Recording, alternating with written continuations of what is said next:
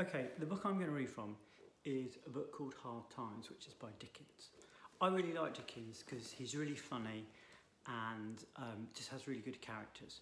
So this book, there's a character who's a sort of head teacher, so that's why I like it, but he's not very nice, unlike me. And he's totally and utterly obsessed with facts. I think it's quite a good portrayal of a really bullying head teacher, so I hope you enjoy it. Thomas Gradgrind, sir, a man of reality, a man of facts and calculations, a man who preaches upon the principle that 2 and 2 are 4 and nothing over, and no one is to be talked into allowing anything over. Thomas Gradgrind now presented himself, Thomas Gradgrind, to the little pictures in front of him, ready to be filled with facts. Girl number 20, said Mr. Gradgrind, squarely pointing his square forefinger. I don't know that girl. Who is that girl? Sissy Jupe, sir, explained number 20, blushing, standing up and curtsying. Sissy's not a name, said Mr. Gradgrind. Don't call yourself Sissy, call yourself Cecilia. My father calls me Sissy, sir, returned the young girl in a trembling voice and with another curtsy.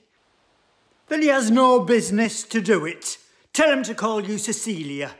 Right, let me see. What is your father? He belongs to the horse riding, sir. Mr. Gradgrind frowned and waved off the objectionable calling with his hand. We don't want to know anything about that here. You mustn't tell us about that here. If you please, sir, he breaks horses in the ring, sir? You mustn't tell us about the ring here. Very well, then. Describe your father as a horsebreaker. He doctors 6 horses, I dare say. He's a veterinary surgeon, a farrier and a horsebreaker. Give me your definition of a horse. Sissy Jupe, thrown into the greatest alarm by this demand. Girl number 20, unable to define a horse, said Mr. Gradgrind. Girl number 20, possessed of no facts in reference to one of the commonest of animals. Some boy's definition of a horse. Bitzer, yours. The square finger, moving here and there, lighted suddenly on Bitzer. Bitzer, your definition of a horse. Quadruped, graminivorous, 40 teeth, namely 24 grinders, 4 eye teeth, 12 incisive, sheds coats in the spring in marshy countries, sheds hooves too, hooves hard but requiring to be shot with iron, age known by marks in mouths. Now, girl number 20, you know what a horse is. She curtsied again and blushed again, and she would have blushed deeper if she could. Another gentleman now stepped forth. He was a government officer. Very well, said this gentleman, briskly smiling and folding his arms. Now, that's a horse. Let me ask you, boys and girls, would you paper a room with representations of horses?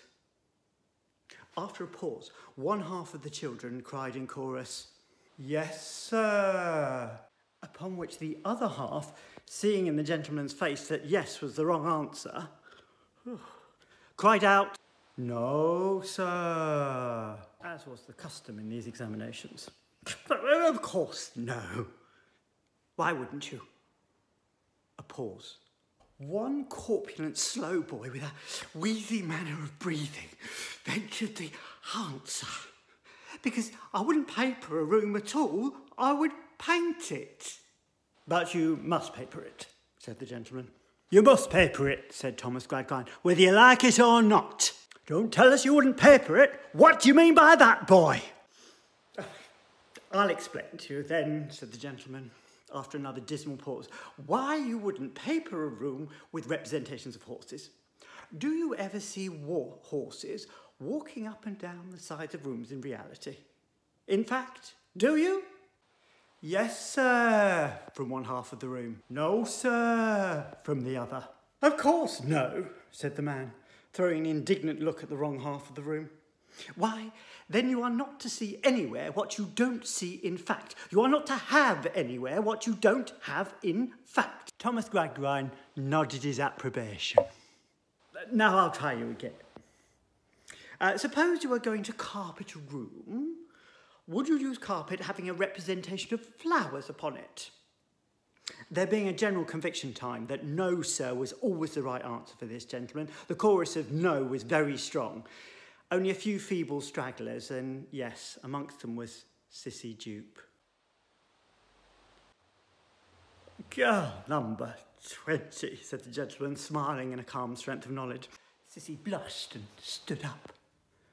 So you would carpet your room, or your husband's room, if you were a grown woman and had a husband, with representations of flowers, would you? Said the gentleman.